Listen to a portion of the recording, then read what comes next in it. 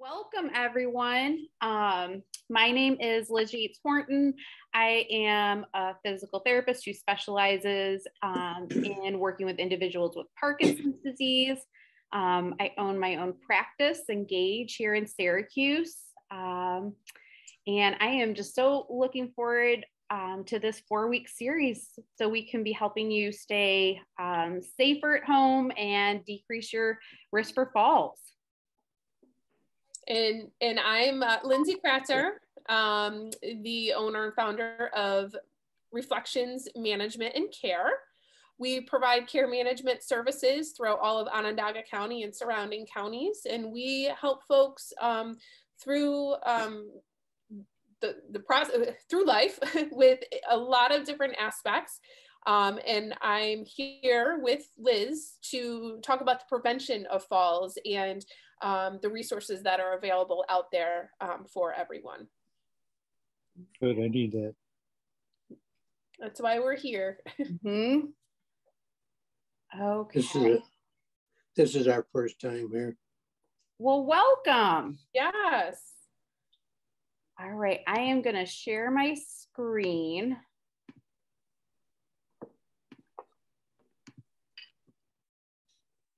Okay.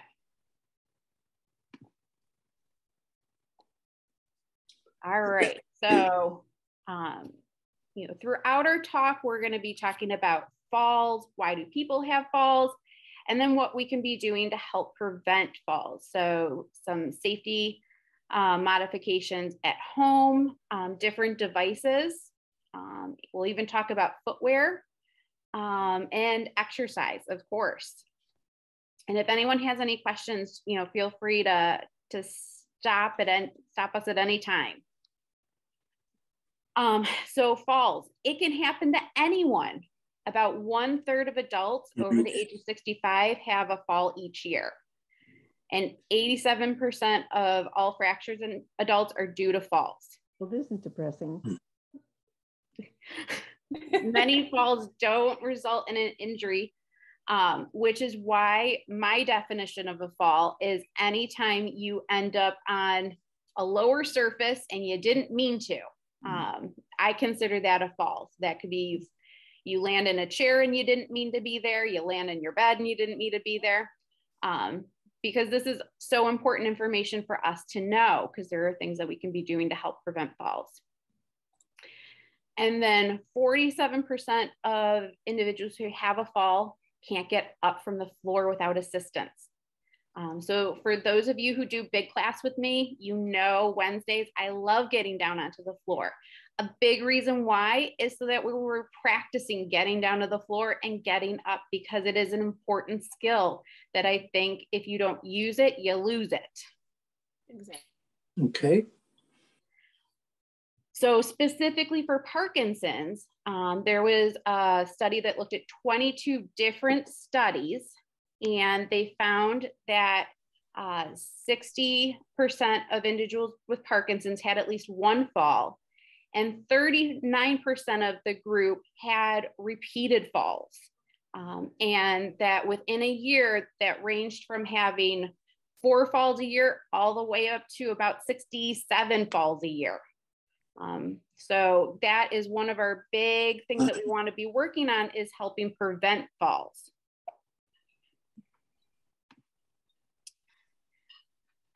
So some things that play a role in falls is actually having a history of falls. So if you have one fall, you're more likely to have another fall. The increased time that you've had Parkinson's, and increased issues with movement, and that can be slowness of movement. It can be extra movement. Treatment with dopamine agonists has been associated. Changes in thinking, having a fear of falling. So this is something that I often will go over with people, is how confident they feel about their balance and how they think their risk for falls is. Freezing of gait or walking, and just reduced physical activity. So we want to keep you moving and grooving.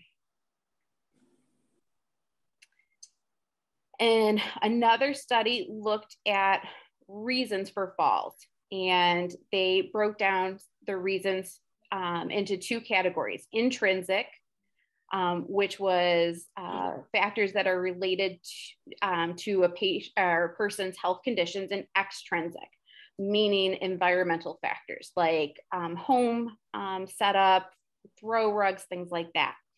And they found that that 70% of individuals with Parkinson's falls were related to intrinsic rather than extrinsic, meaning that it had more to do with things that were happening inside your body versus how your home was set up. And the biggest thing that they found is taking a medication group called benzodiazepines really increased the risk for falls. And I just included some medications that are in that group. And we bring that up because it's really important to understand your medications and how that can impact how you're moving. And always a good conversation to have with your providers, especially if you see one of these medications on your medication list. So this sounds pretty serious. I know we started off pretty heavy, but the great part about this is, can you do anything about it? The answer is yes. So these are really great questions to ask yourself. Have you had a fall, or are you worried about falling? Have you noticed any changes in your balance? And I typically use a window of 3 to 6 months, thinking about how you were moving in the fall compared to how you're moving now. Or I'll even think about it in terms of holidays. Have you noticed a change in your memory or thinking? Are there any specific activities or situations that you're finding challenging? And this could be related to your balance. It could be related to freezing. You may be noticing that you are freezing or having smaller movements in specific areas. And that's really great to note. Have you done physical, occupational, or speech therapy recently? So I'm a big proponent of the dentist model for therapy in individuals with Parkinson's, that you are coming to do therapy, doing a checkup with us and making sure that there's nothing that we need to fine tune. And then you go off, you live your life, and then you come back to see us in 6 months. So we make sure that we're staying on top of everything. And then what is your current exercise program? And could it be better? Are we really doing focused exercises that we know are beneficial for individuals with Parkinson's? So what are the first steps? So getting tested, and that's for hearing, for vision, for foot care and sensation, and then for bone density and bone health. So those are all great things to be talking to your providers about and getting regular assessments. Going back to that list of questions that you were asking yourself. So note things that you're finding challenging, like write them down, and then, come and see a physical therapist to really problem solve. Home modifications is another great alternative. So working on making your home safer. And we're going to go through some specific examples on how you can do that. And then begin or improve your exercise program so that it's really tailored to you and your specific needs.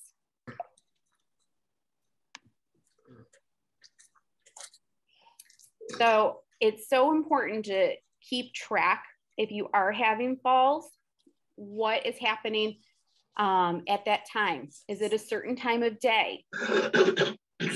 Is it related to maybe your medications? Oftentimes falls can either happen during an off time or an on time, maybe if you have extra movement. Are you dealing with lightheadedness? So maybe changes in blood pressure when you are changing positions. Do you have falls when you're feeling rushed or when you're distracted trying to do two things at once? Are there certain areas, maybe in your home, that you're noticing that you're having difficulty with your balance? Or maybe specific situations like getting in and out of the car. So all of that information is so helpful because then things can be really tailored to help you keep your balance and prevent a fall.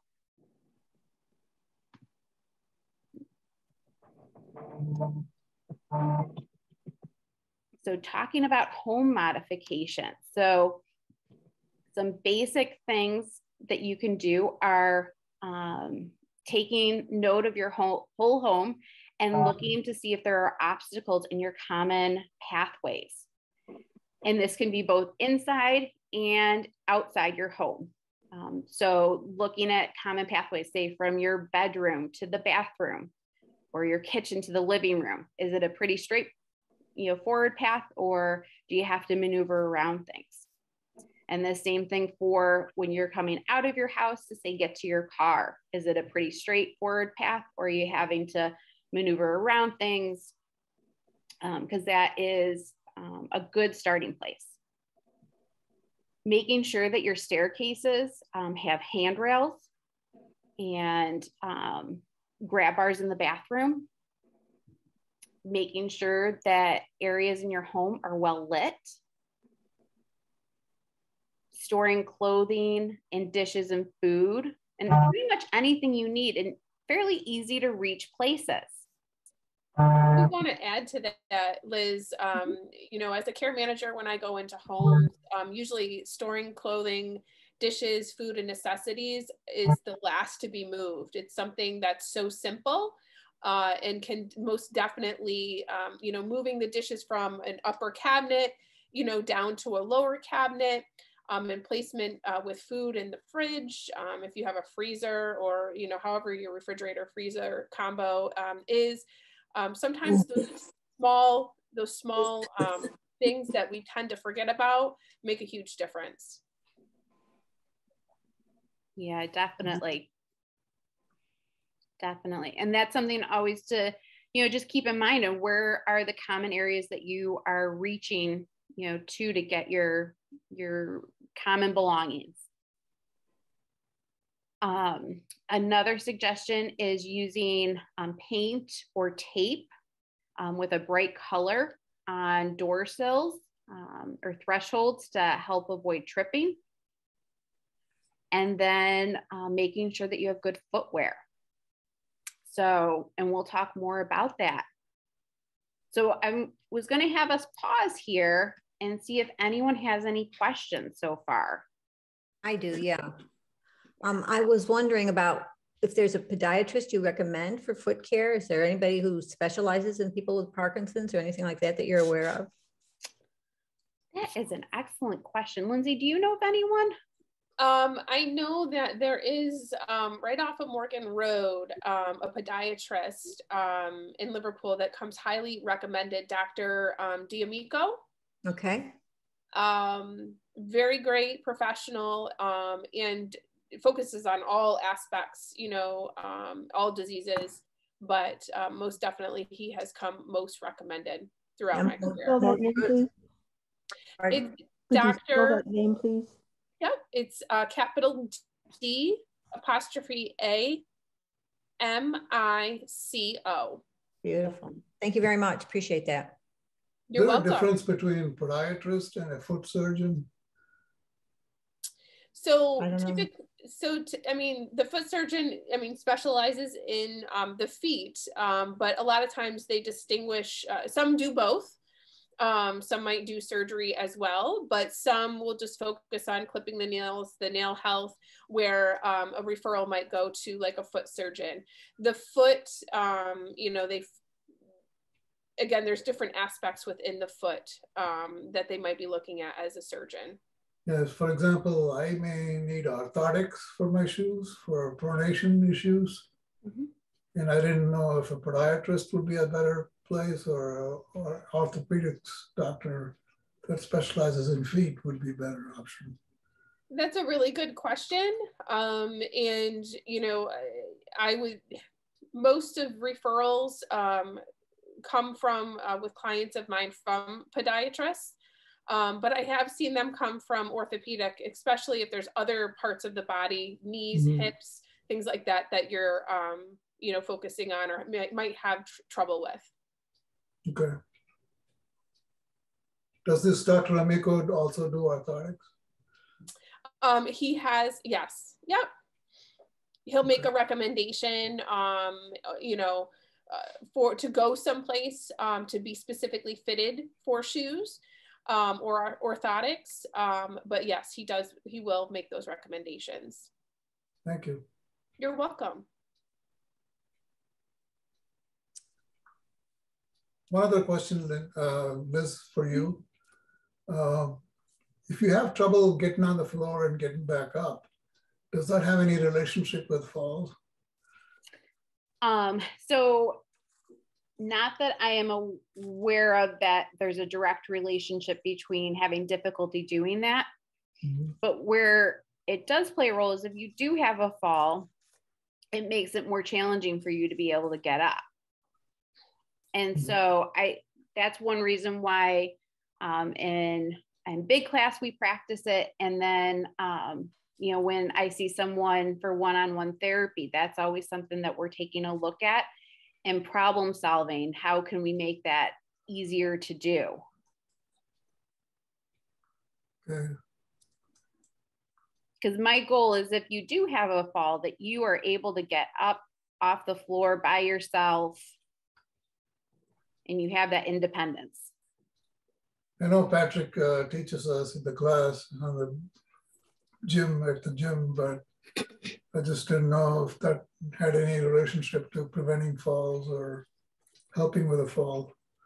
Well, I think that the more you are able to move and keep your balance, you know, the better your balance is. Okay, thank you. Yeah.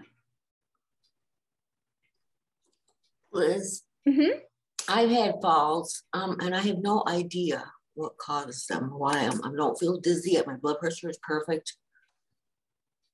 I don't, is it the Parkinson's that would do this to me? Just do this sporadic, undefined or unplaced falls where I just all of a sudden I fall over and I'm not doing anything. I'm not talking, I'm in the kitchen.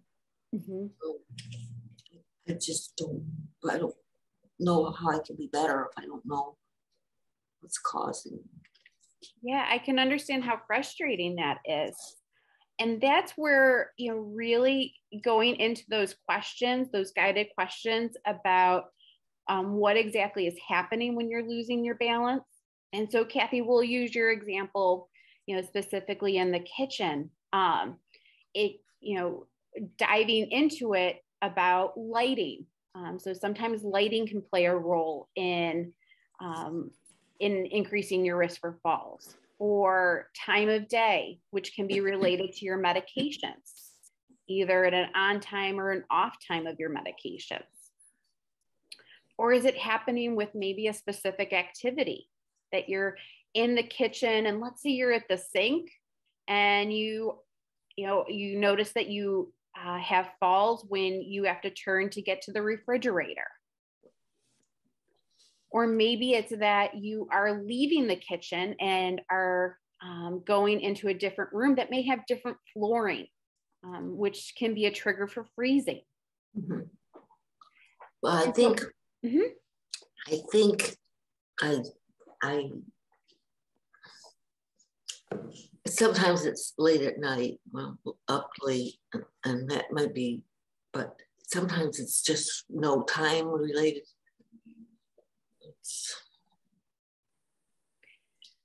I know how frustrating this can be. So a lot of times what I'll have individuals do is actually use like a voice, if you have a smartphone, using like a voice text or just jotting down some notes, because that's all helpful information, because you may not see a pattern. But if you bring that information to, say, a session with your physical therapist, Okay. you know, we can sit down and take a look at it and say, like, gosh, like, out of, you know, you had, let's say, 5 falls in the last 2 weeks, like, let's take a look to see, and maybe looking at that information, we're able to pull out like a pattern that you may not have noticed because Right. you're living your life. Yeah, right. Yeah. Yeah, but I definitely can understand how frustrating that is, feeling like you're losing your balance, and it's hard to pinpoint, you know, a specific event or trigger. Yeah, I did notice that I seem to be falling less now that I'm exercising more. Yay! Yay, Kathy! I love that. Yeah. I love Thank you, that. Liz. Yeah, moving your body really helps you, you know, stay mobile. Yeah, and I catch myself a lot. You know, I would fall normally more if I wasn't exercising and practicing not falling. Mm-hmm. Exactly. And that's where that having a specific exercise program that's really tailored to your needs is so important, because everyone, you know, has specific reasons that they may lose their balance or specific things that that they need to focus on. And that's why having, you know, a really tailored exercise program can be really beneficial. Kathy, So how would you go about doing that? So I'm going to put in another plug for coming to see me for physical therapy or occupational therapy, or if you're working on speech therapy, because all of us have a lot of tools and tricks to help get you a good, well-rounded program. And so a lot of times what we'll do is come up with some, you know, a couple exercises that are really targeted to what you need to work on. And then we have you, you know, connected to boxing with Empower, or you're coming to my big class, or you're doing, you know, voice exercises. So that way you're getting that well-rounded exercise experience, along with some really targeted exercises that are going to help you. And I just, with Kathy, Kathy, it's great that you're catching yourself. You know, it's good to notice why and how are you catching yourself? Is it a feeling, a pain? Do you get dizzy? Those types of things, it's really important to recognize, you know, when you catch yourself. You know, how did you prevent that from happening? Well, I think it happens because I'm prepared, not kind of, I'm not prepared to fall, but many times I do catch myself. I'm starting to fall and I catch myself because I practiced it. Right, and that's very helpful too. That I mean, again, we're stressing all of that, but you know, sometimes people get feelings like, ooh, you know, I turn my head this way or this far. You get dizzy and you know you fall, but that's good. Sometimes I move too fast. Yeah, I'm in too much of a hurry. Gotta stop that.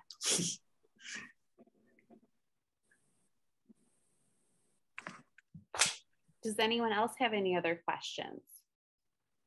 Not a question, Liz, but a comment. Yeah. This Dr. D'Amico, I don't know if it's the same one, but Ryan D'Amico is over in by the Kinney Drugs in Manlia Center Road. Ryan D'Amico, and I went to him, and he does orthotics. I don't know if he specializes in Parkinson's per se, but he does do orthotics with you stand on a thing and it shows you where you need, and they fit them for you. It's very nice, very good practice. Thank you for that. I believe, if I'm not mistaken, that's actually Ryan is the son. Okay. Yeah, I didn't know. Yeah. And for everybody, I did put the information for Dr. D'Amico in Liverpool in the chat. if you wanted the information. Mm-hmm.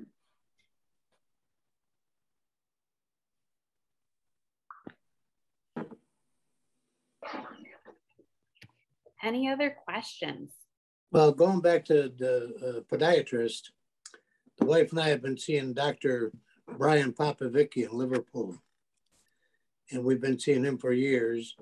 And he is so attentive to taking care of everything.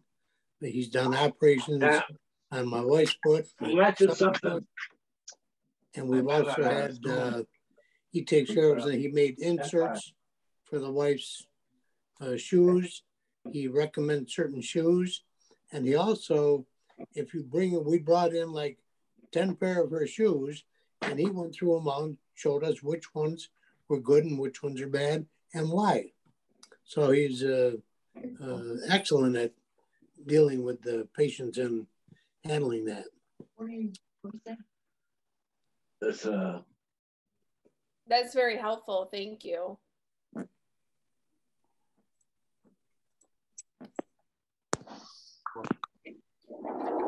Anyone else have any questions? I have one. I'm 2 years into this, and I find that I sometimes when I go to take a step, my heel feels like Jell-O and it slides. And I wonder, is it the Parkinson's, or, you know, I'm not usually on wet ground when it happens. It's like in my garage, in my concrete, and it's very disturbing, but I didn't know if that's part of the Parkinson's or if it's something else. Mm-hmm. So I think that's really a great insight that you have, you know, been focused in on that. You know exactly where it's happening. You know, that's where like coming and doing a balance assessment can be really helpful. So in, you know, physical therapy, when I meet someone, and especially if we're focused on balance, we look at quite a few different areas of balance. So we look at how does your balance react when you anticipate that you're going to lose your balance, or that you're going to anticipate that you have to, you know, move around an object. We take a look at what happens to your balance when you don't anticipate. You have to react, and it can be a change in surface, or needing to take a step to catch yourself. And then taking a look at your balance when you're doing different things with walking. And balance incorporates so many different senses. And so there are quite a few different reasons why you could be experiencing that. And so it's really fine tuning and getting down to the reason why that's happening.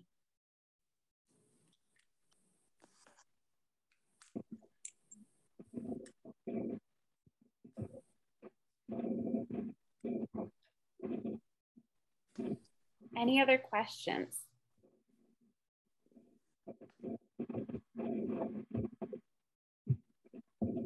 These are really great questions. I hope you all keep them coming. One other thing I'd like to comment on, that you were talking about things to do around the house. Of course, having railings on all the stairways. We've been in this house over 55 years. So we have a 90-degree stairway to go upstairs. And I have railings on both sides of the stairs all the way up. So going up and down the stairs makes it so much easier because you can actually have the grip to hold on. But I guess what we were really kind of hoping for today, and you've covered a lot of stuff, is about falls is one thing, and how to avoid that. You know, we have our grab bars where we need them. I even made a step stool for my wife to get out of bed because she couldn't reach the bed, and I made one that kind of goes underneath there. And then I have another grab bar on the side wall of the bedroom so she can pull herself up, and you know, and so things work out. And a lot of this stuff recovering is things we've already done, but they're so important that they make a world of difference. Definitely. And I'm going to have you stay tuned because next week we're going to go more in depth into modifications and suggestions for, different rooms in your house. So we'll go room by room and talk about some things that you can be focused on at home. So come back next week. That's our plug for this being a 4-week series. Liz, yeah. The smart footwear, other than sneakers, what is there? So my feeling about it is if you can have a shoe that is well-fitting, that has a back to it, that your foot doesn't have to work really hard to keep your shoe on. Okay, I agree. Yeah. So, and we have a couple of examples when we get there. But like thinking about different footwear, like flip-flops. Yeah, never. Much as flip-flops are great, they're really hard for, our toes have to work really hard to keep our shoes on. And so when you're already dealing with balance issues, we don't need your feet working any harder. Right. The other big thing is slippers that your feet can just slide into that don't have a back. Because again, your foot has to work a little bit harder to keep your slipper on. Yeah, my dad needs shoes without heels in them so he can slip them on, because otherwise it's just too hard and time consuming to get the shoe on. And sometimes I've seen where I'd be moving him in his wheelchair and the shoe will just fall off. But I don't know what other option there could be. They're Kizik's. Yes, yeah, that was going to be the brand that I actually we have a picture of. There is a slip-on sneaker and shoe that was made specifically for individuals with Parkinson's. That's called what? What was the question? I'm sorry. And what is that called? Kizik, K-I-Z-I-K. Kizik. Z-I-K. Thanks. You're welcome. And I know that Nike also, I think it was last year, came up with an adaptive sneaker that was easier to slide in and out of too. But I've worked with several people who have the Kizik sneakers and really like them. I have a pair of Kiziks and they're very good. You can put them on, you don't have to bend down to put them on. Slide them on your feet. The back collapses. Oh. And it pops back up again. Shoehorn back in business. Yeah, I got a long one.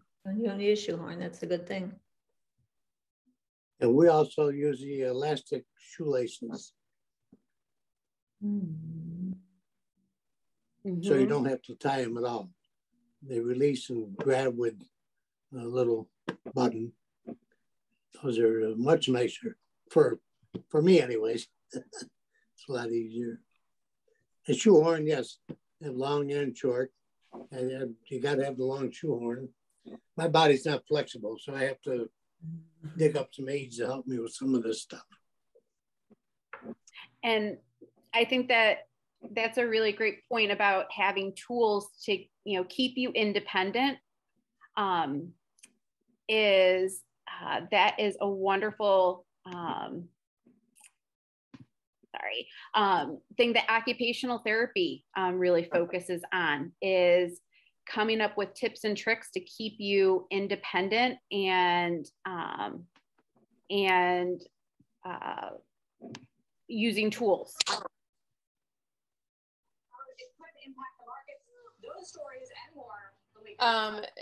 Patrick also mentioned Ziba footwear. So we did put that information in the chat if you are looking for the names. Thank you.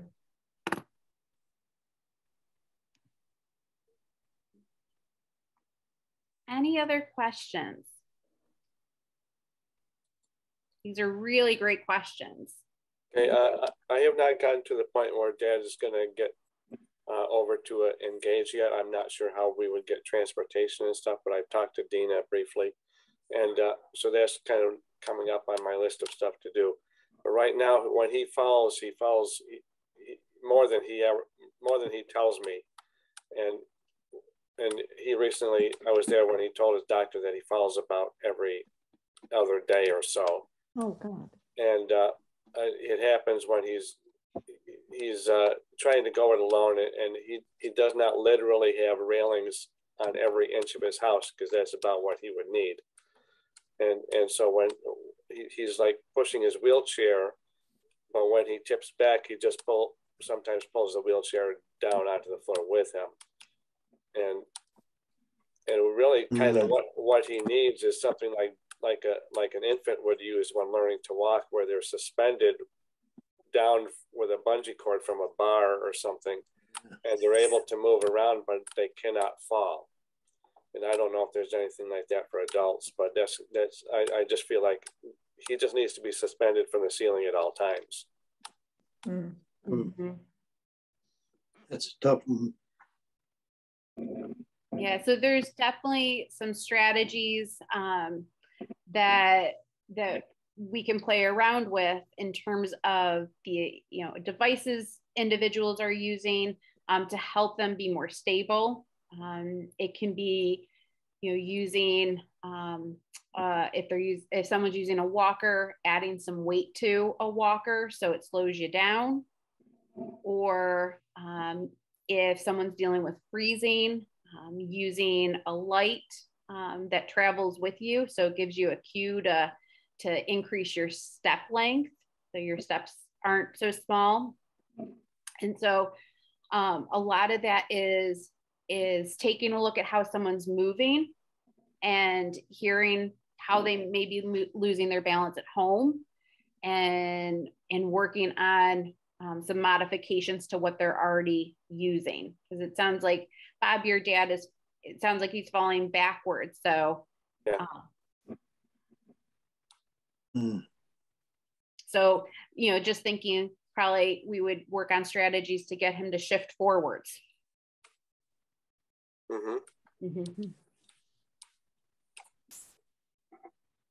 The training that you would do it, you were saying you would coach them on something, then they come back the next week and tell you how they're doing. Is that kind of how that therapy works? Yeah, we do a lot of problem solving. So I always joke that physical therapy here at Engage is very different than most other physical therapies. We do a lot of problem solving. Exercises that are very dynamic. I'm exercising with you. I get a workout all day. And a lot of what we do is really is getting down to like the nitty gritty. Where are you having the biggest issue? And then what tools or tricks can we pull in to see if we can make something easier or help you be more independent.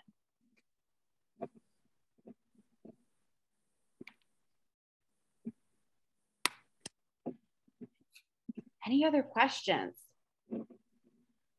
These are really great questions.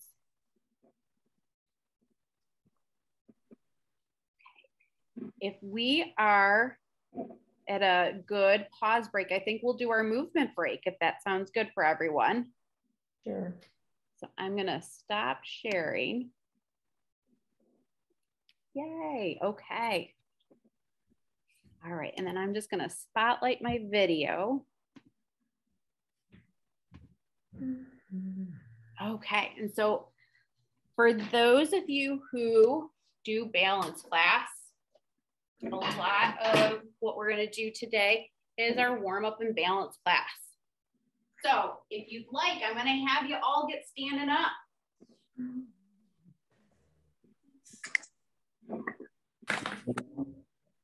Let's try. Today we're going to start with the basics of really getting grounded through our feet, So a lot of times when individuals have balance issues, our brain and our feet are not talking. You're on opposite pages. And so this is very often where I start is in standing, having us just check in with where our weight is in our feet. And that can be a question you ask yourself. Am I back on my heels? Am I towards my toes? Am I more on my right leg? Am I more on my left leg? Because not many of us stand perfectly symmetrical in both feet, in the middle part of our feet. And if you come to big class, I am often talking about our power stance. And so often in Parkinson's, when you're standing, it feels really normal to have your feet pretty close together. And so getting into a power stance where your feet are hip distance apart or maybe even a little bit wider. So as we're standing, I'm going to have you check in with your feet. Are you right in the center now that we've checked in? And so from here, we're going to work on doing some weight shifting. So I'm going to have you come over to one leg and then find center. And now we're going to shift over to the other side and find center. So we'll do that a couple times. So shift and find center. Middle. Shift. That's it. Find center. We'll do it one more time to each side. Shift and find center. Shift and find center. Okay.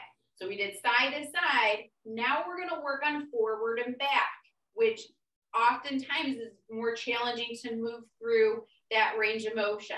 So we're going to weight shift towards our toe. When you're doing this, I don't want you to come all the way up onto your toes. You're just weight shifting just so your heel is starting to come up. And then we find center. And we're going to go back. I want, if you have any balance issues, make sure you have a chair to hold on to if you need it. So we're going to weight shift back a little bit just so our toes are starting to lift up. And then come back to center. So we're going to shift forward. Find center. Back down. Shift back. Toes up. Find center. Forward. Heels up. And center. Back. Toes up. And center. You may find that there's one direction that feels a little easier. Maybe it's easier to come forward, and going back feels like, oh, I'm going to fall right over. That's really helpful information. So from here, let's put those movements together. So we're going to do some weight shifting through a circle. So we're going to come forward. We're going to shift to the side. We're going to come back towards our heels. We're going to shift to the side. We're going to come forward. So I want you to imagine you're drawing a circle as you're weight shifting. Let's do that a couple times. As you're doing this, checking in with your posture. So sometimes when we're moving for our feet, we get really hunched down. Making sure you're still staying in your power stance. That's it. Weight shifting through our feet. Back towards me. And now let's switch directions. So let's go counterclockwise. You were going clockwise. So whatever the opposite is. When she says find center, that means go back to the middle. As you're doing this, check how your circle is. Does it feel pretty even? Or do you feel like maybe it's an oval? Go your way. Or a lopsided circle? That's helpful information too, because maybe there's a side that's a little bit harder for you to weight shift to. Now go heels down. A sticky foot. Very far. Walking, sometimes it's harder to weight shift on that side. That's all really helpful information. Okay, so then let's come back to center, and I'm going to have you check in with your feet again. Okay. Were you able to come back to center. And are you pretty even between your right and your left foot? Are you pretty even between the front and the back? Okay. All right. So from here, we're gonna do 2 more exercises. I'm gonna have us work on coming up to our toes. So thinking about weight shifting a little bit bigger and then coming back down with control. So when you're coming down, I want you to imagine there's an egg underneath your heels. You don't want to have scrambled eggs. So we're going to come up towards our toes like a ballerina and then come down slowly with control. If you need a chair or a counter for balance, make sure you have that. So lifting up and then coming down. So we're just taking that weight shift and making it a little bit more dynamic. Down slow. If you're feeling this is a piece of cake, I got this. So then you can layer on. You can add in an arm movement. So as you're lifting up, lift your arms up. And then come down, float your arms down. Lift up, arms up. On your toes. Down, down. Arms down. Lift On up, your toes. arms up. Down, Down, arms down. Let's do 3 more. Lift, arms up. Down, arms down. 2 more. On your toes. Lift, arms up. Down, arms down. 1 more.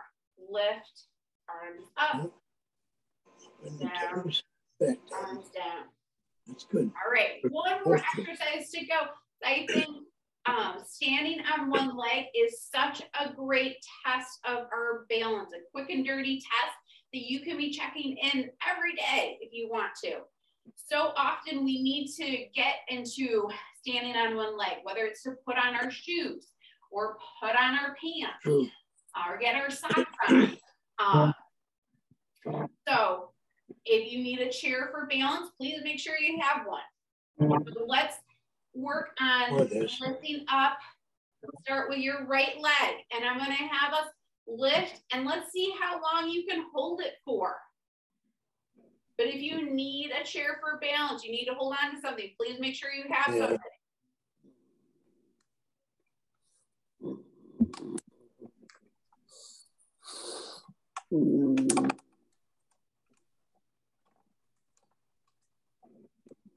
What's everyone doing? Good so far. Good so far, love it. All right. 5 more seconds on this side. All right, let's put our foot down. Okay, let's try your left leg now. So we're lifting up.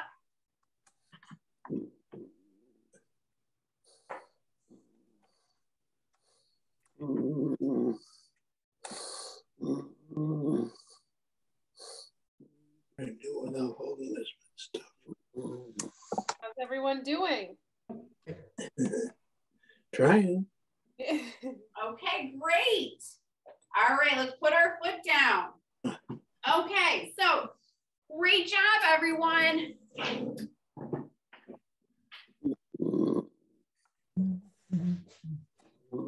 Okay, let me pull this up. Does anyone have any questions from those exercises? No, we're gonna keep it easy, okay. Yeah, so standing on one leg is a quick check-in, I think, that you can fit in throughout your day. Like if you're brushing your teeth in the morning, you know, just check in quick with your balance, see how it's going. And what we worked on today, where you're feeling your feet and working on weight shifting in different directions, is a really great exercise, because so often with balance issues, our brain and our feet are just not on the same page. So wonderful to get them chatting together. I had a question. Yes. I was wondering, I had no problem standing on 2 feet and leaning and swaying and all that. 1 foot I could hardly stand on. Yeah. Is there any way to get around that or improve it? Practicing. Just practicing. Okay. So practicing it. And then, so working on getting your base of support smaller. So when we're working on weight shifting, your feet are apart. So how you can progress that is bringing them closer to together, okay. And then even bringing them into like a staggered stance. Yeah. And I would just make sure that you have something close by to catch your balance if you're feeling a little wobbly. Okay, good. Yeah, but standing on one leg, doing it by a kitchen sink is a great, check-in for your balance, even if it's just for a second or two. Small letters. Okay. One word. I was discouraged. I couldn't stand there very more than a couple of seconds. So. Well, so I think that's a good baseline. So today is a couple seconds, and see if you keep working on it over the next 4 weeks while you're coming, to chat with us, see all where right. We're at in a month. Okay, thanks. Yeah, yeah. Question. Mm-hmm. What would you recommend for like total exercise time during a 24-hour period? So that just depends on the type of exercise. So I think 30 minutes to 60 minutes of exercise is really great every day. Okay. Okay. And there's different types of exercise. So there is aerobic exercise where we're working on getting your heart rate up. There is balance exercise, like what we just did today. There's exercises to work on strengthening. And then there's exercises to work on flexibility. That's funny. We've been using a set of CDs from the Elder Gym that we purchased probably 10 years ago. Mm-hmm. And they cover exactly the 4 things you're just talking about. And they're half-hour exercising programs. Mm-hmm. But some of them are a little difficult now with the feet and everything, but that's an excellent program that they run. One of the biggest things that we know about Parkinson's is the benefits of that aerobic exercise, and especially trying to get your heart rate up. So that if someone's able to do that, that is usually a key part to our exercise plan. I see. Mm-hmm. And that can be and that can be monitoring your heart rate. It can be monitoring how hard you feel like you're working, because there is a good correlation between that. And working at a moderate to high intensity, as long as you're medically able to, is really beneficial for Parkinson's. And actually in the last week, I go over some more specific recommendations on how to build that program. Okay. Liz? Yes. Would you say you have exercises that I might do to improve my bone density? So coming to big class, you are doing a lot of exercises that can help improve your bone density or maintain your bone density. So we know that weight bearing activities, activities that have some impact. So like yesterday when we were jumping the line, great for bone density. Okay. Because I know people with Parkinson's have a lower vitamin D count, and that's what's in calcium supplements. And those things can be hard on the stomach. Definitely. Yes. Definitely. And actually, we, I believe it was August last year, did a whole blog series on bone health and Parkinson's. So if you come to our website, I believe it was in August, it was a 4-week series on bone health. Must have been out with a broken foot. Yeah, because I would have for sure gone through that. Oh, it was a blog post, Ellen. Oh, okay. Yeah, my husband wrote the blog posts. That's why I remember. I remember. Yeah, it was all summer. I put it out August, so that way he had all summer to write them. You have a website? We do. I can put that in the chat. Please. Oh, good. Does your husband write all those blog posts? I thought you got them from some other like place or something. Oh, you were looking at one of the writers of all of those blog posts. Yeah, I was going down through them. There was a lot of very relevant topics in there. Yeah, so we write a new blog post every week. Wow. I thought you must have like just got those from some other like source of some kind. Oh no, we write them every week, and if there's any new research article that comes out, we share that with a summary, so that way you all are staying informed. Well, very nice.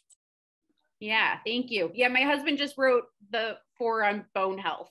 That was all. The ones that come to us in our email. Mm-hmm. Oh, okay, so I have looked at them. You have those, Ellen. Okay. Yep, you have those. But yeah, what's it, Ellen? There's so much stuff. We do. We try to cover a pretty broad range of topics that are really meaningful for individuals with Parkinson's. I didn't do the exercises because I sat too long. Okay. Well, you're here, Ellen. Give yourself credit for being here. That's great. Yeah, we'll keep working on it. Well, I am just taking a peek at the time, and it is almost 4 o'clock. That was such a quick hour. Yes. Yeah, a lot of great questions too. Yes. Yes. Yeah, so keep those questions coming because we will be back next Tuesday.